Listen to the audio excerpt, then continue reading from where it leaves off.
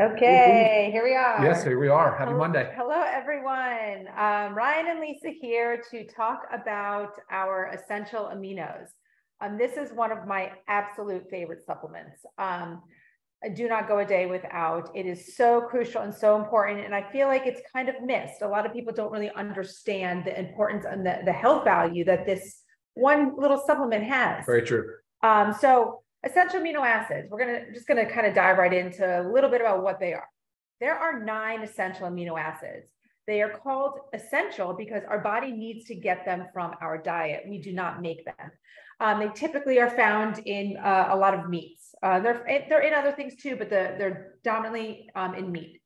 And essential amino acids are the building blocks of protein. Without them, like, our body cannot do what it's supposed to do to build the muscle that it needs to build. They're also involved in many things that I'll get into as well. A lot of people have heard about branched chain amino acids, or you hear BCAAs. It's a big marketing thing as well. It's big in the bodybuilding and the gym industry. So it's kind of made, I think personally, it's made those kind of pull away from it. Well, like, oh, BCAAs or amino acids, yeah, that's only for bodybuilders or muscle heads, whatnot. But it's not, guys. We all muscle heads. Yep. We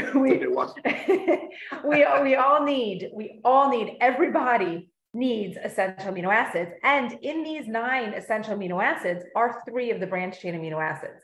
So it's kind of funny. Like, you think taking a branched chain amino acid supplement is good. It's okay, but that's only 3 of the 9. Like, we need all 9 to thrive. Some other things that amino acids do for our body: they help break down food, grow and repair body tissue. Of course, we said build muscle, provide lean body mass. They help, they're an energy source, maintain healthy skin, hair, and nails. We all want that. Boost immune system. They help your gut, normal digestive function. So it's super important to get all your 9 essential amino acids in every single day. And like I said, you can get these from protein. They're in the protein that we eat. But what we've also discussed before is the majority of us are way under eating in protein. So if we're under eating in protein, what else are we under eating in or under consuming? Is our essential amino acids.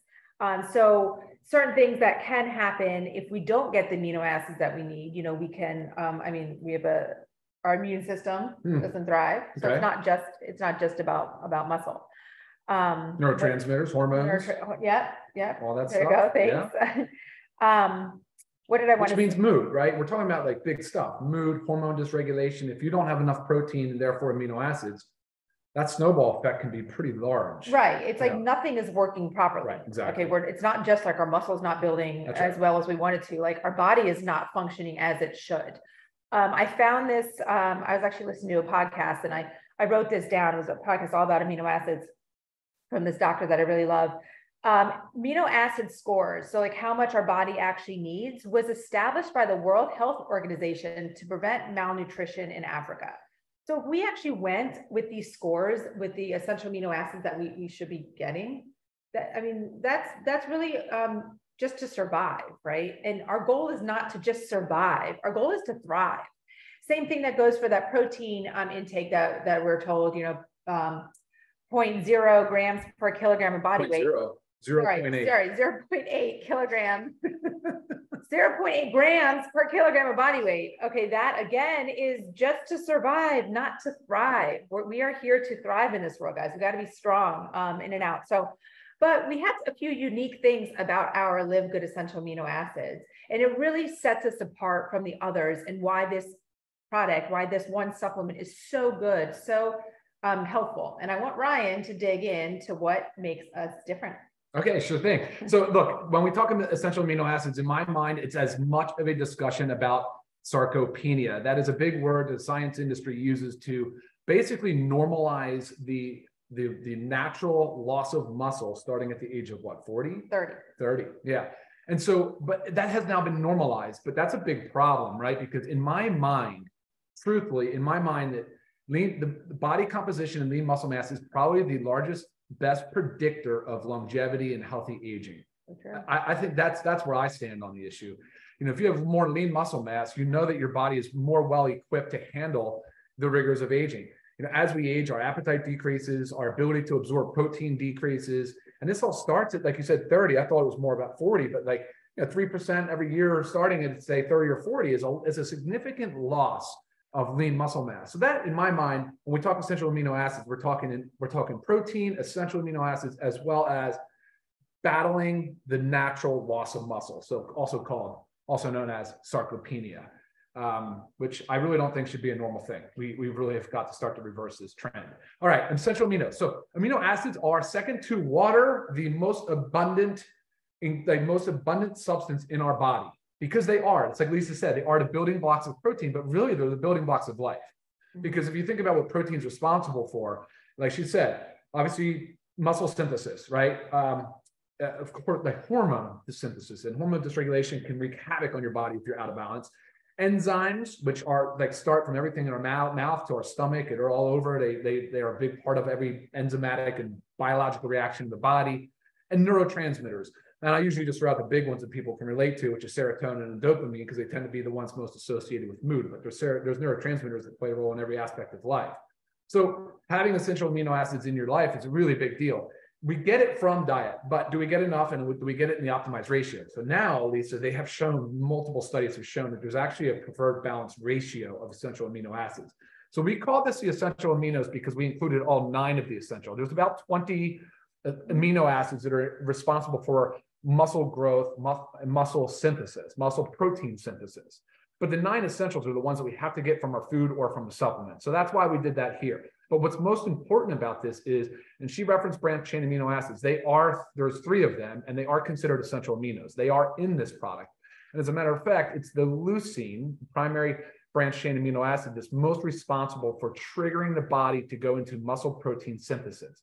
That product is leucine, and you'll see that we have a higher ratio of that in here than most other products have. That's really important for muscle protein synthesis. And ultimately, that is what we're trying to accomplish. We're trying to help you put on more lean muscle mass. So we have the leucine in a higher ratio. We have the isoleucine and the valine. Those are your 3 branched chain amino acids. Now, obviously we have the other essentials, and there's some non-essentials. We added citrulline as well as arginine because we wanted to pump this product up and really enhance this product to allow people that are using this in the way, guys, it's not just about exercising muscle. This isn't like a bodybuilding thing. This is a normal, healthy living thing. This is about increasing your health span and really aging gracefully and maximizing your longevity. So we added the citrulline and the arginine because those are the 2 primary precursors in the nitric oxide pathway. We speak a lot about nitric oxide. We love nitric oxide because it really does help increase the blood flow in the body. But we've seen studies that have supported having more citrulline than arginine. So we put 3 grams of citrulline and 500 milligrams of arginine, which is definitely the preferred and optimized ratio to maximize nitric oxide production in this product as well. We also wanted to make sure that electrolytes were included because you're talking about muscle function, nerve function. Electrolytes are so critical for making sure that the nerve conduction and the muscle communication are optimized. So that's why we added sodium, potassium, and magnesium as well. All right, that was a mouthful. What are we? L-citrulline? Oh, sure. Well, we talked about citrulline. I just said citrulline. Sorry. So glycine? I meant L-carnitine. I'm sorry. Yeah, carnitine also. So carnitine is in here. It's also designed because it can help you reduce fat mass as well as increase lean muscle mass. And then L-glutamine. And the glutamine too. It's great for gut health. It's great for muscle building. Good for sleep. Yeah, I've always had gut issues. They just run in my family, so I always make sure that I'm taking the L-glutamine. So that's one reason why we wanted to add it in there. It not only does it help support the muscle growth and function, cell repair, but it is so good for the gut lining. So I'm sure you've all heard of leaky gut. It's really when you have damage to the gut lining. So we have all these intestinal issues. But L-glutamine is great for that. So that's in here as well. Cool. So one thing I want to answer, because I get a lot of questions on it, and I know it's a difficult thing to sort of understand, is why do we have essential amino acids? And then you hear us talk about protein being the building blocks are broken down into essential aminos. Well, there's a difference. There's a big difference. These are both complementary to one another. And as a matter of fact, protein synthesis will stop happening after about, roughly about 3 hours. So we're not talking about waking up in the middle of the night like the bodybuilders do to eat protein throughout the night, which they do because they know that that's what the best way to build muscle. But throughout the day, it's very challenging to actually hit the goals that Lisa and I talk about in our protein goals. We're talking about up to a gram of protein per pound of body weight. For me, that's 200 plus grams of protein a day. Very, very, very challenging. Not to mention, you max out at about, I don't know, I think it's 50. So, but you max out the amount of protein that your body can actually utilize. It actually can break down, digest, absorb, and put to work. You max it out. There is a certain limit there. So if you're trying to spread your protein out throughout the day, which is really what you should be doing every 3 hours roughly, but amino acids are a great way to do it. Just so you know where I come from, how I do it, mid-afternoon, actually I do pre-workout. I do it as a pre-workout because I do pre-workout about 30 minutes prior to a workout. Mid-afternoon, if you guys are out there and you're just struggling with the sugary beverages or the junk beverages, try mixing one of these and replacing that. That'd be a great solution. But if you're eating lunch at noon and then get dinner again at 6, instead of not a good healthy snack, you can try a supplement with essential aminos. It gives you the protein muscle synthesis reaction, starts that process for you, right? And that's a great way to supplement too. And that sometimes I go right before bed. Sometimes I'll do right before bed. So, I mean, I'm not suggesting you do 3 or 4 or 5, 6 times a day, but you can safely use this 2 times per day, 3 times per day, but at least once a day. Absolutely, in between meals. Yeah, and I love mixing this in the afternoon with my Super Reds. That's how I put the 2 of them together. Yeah, that's great. I actually had the question on an email last week. Someone was asking, where is the protein content in the amino acids? There is no protein content in the amino acids. Right. That's in our protein powder. So protein is a macronutrient. It is an energy. It's our food. It's an energy source. It's the most important macronutrient that we've talked about. Right. But that is not it. There's no protein content in the amino acids. That's another reason why we need both, guys. You need the amino acids, but you also need protein. You need to consume protein. Okay. So again, the most important macronutrient. So that's and when you consume the whole protein, you're not just consuming essential amino acids. You're getting the full run of aminos, and there's hundreds of amino acids out there. One thing I wanted to mention though is you do get to count essential aminos towards your protein goal. This has 8 grams of essential aminos per serving, so you get to count that towards your protein goal. Really is a great way to look at it. Actually, sometimes you can count it higher. I'm not going to tell you to start getting real technical about it, but because it's so optimized with essential aminos for that reason, you potentially could say it's higher than 1-to-1 for protein, because like I said, whole food protein is not just essential amino acids. Right. You got a lot of other good stuff in those good quality proteins for sure. Right. What else did I want to say? While you're looking at the questions, I just want to say too, also for our prices, members, this is only $19.95. Okay. 30 servings. Take it every day, guys. It's no reason not to. Retail price, it's just under $30, $29.95. So super important to get. Products are third-party tested. Yes. That's fine. Keep going. That's what we're saying.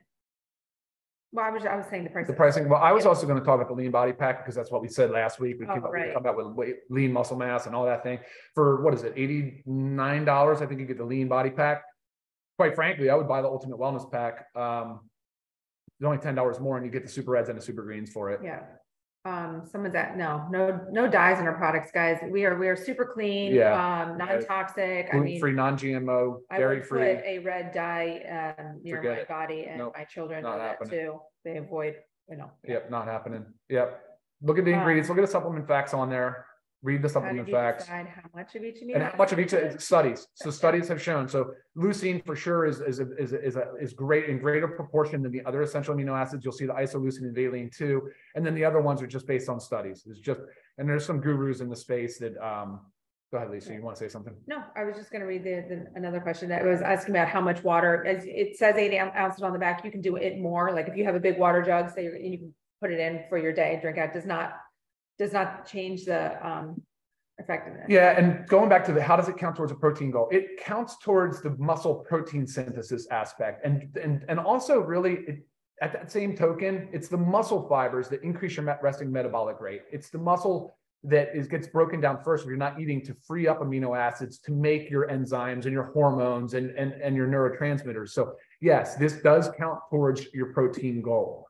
Don't get me wrong, you can't just rely on this alone. Although your body probably could, it's not good a healthy balance. Someone's asking about combining all the things, reds, greens, proteins, and the aminos all in one. Yes, you can. It's really based on your flavor, the flavor profile. Because of the electrolytes in here, there is that little bit of a sodium. So slightly salty flavor, but I always feel like everything can go in a protein powder. A protein shake, and it all tastes well. So yes, if it tastes good to you, go for it. You can, we also, have just the lemon lime here. Oh, sure. We just ran out of our fruit punch that we had. So, well, not the warehouse. No, not the warehouse, our house. Right. Ran out of the fruit punch. So 2 flavors, guys, both delicious. Try them both. Ryan's drinking one right now. Try them both and find which one you like the best, but I go back and forth because honestly, I like them both.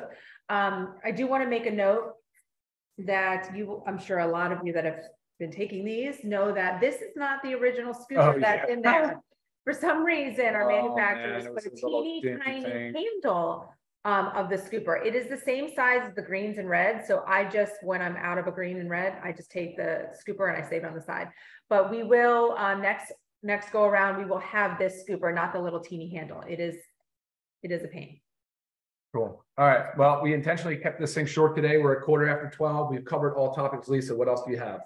I think that is it. I'm like, I could always say more. This topic's huge. Yeah, one thing I do want to say is there was, and I've said this before, and I know I had sent this article to Ben, but there was a study on amino acid use in bedridden. I think it was based in a hospital. No, that was sponsored by NASA, actually. That was looking at what astronauts experience in zero gravity environments, so there's no resistance on the muscle.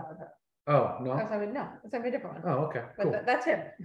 That's it. But no, this was at bed rest. And they were given amino acids, no other change in diet. And these bed rest, the ones that were on the amino acids and bed rest actually were able to maintain their muscle mass and not go into muscle atrophy. So that just kind of shows you how important and how crucial these are, because like Ryan was saying at the beginning, we really need to avoid all the ailments and all the sicknesses that comes with muscle atrophy when we lose muscle mass. Yeah, and the one I was referencing was from NASA, and they did a 28-day study. They did the same thing at bed rest, and they literally had them at bed rest for 28 days. They showed muscle mass, 0 net loss, but they lost muscle strength, obviously, because they're not working the muscle, but the muscle mass did retain. Yeah, it's cool. Which is huge. I mean, that's incredibly beneficial for people that are having a hard time with mobility. But obviously, this isn't just the end all be all for muscle, and you got to get out and you have to move and you have to have some resistance on the muscles, whether bands or weights or whatever, even walking and just getting out and moving. So right, taking this is not just going to make you super buff. It's yeah, no, you got to put the work into. You got to put the work in, of course. Yeah, it's not easy. Yeah, but any other questions that you guys have? Maybe if we didn't get to your question or you think of it after the math, please go ahead and email me, lisa@livegood.com. Happy to answer your questions. All right, guys. Everybody, thank you for tuning in. We look forward to seeing you again next Monday, 12 o'clock Eastern. You all have a wonderful, great, happy, productive Monday. Good. Bye, guys. See ya.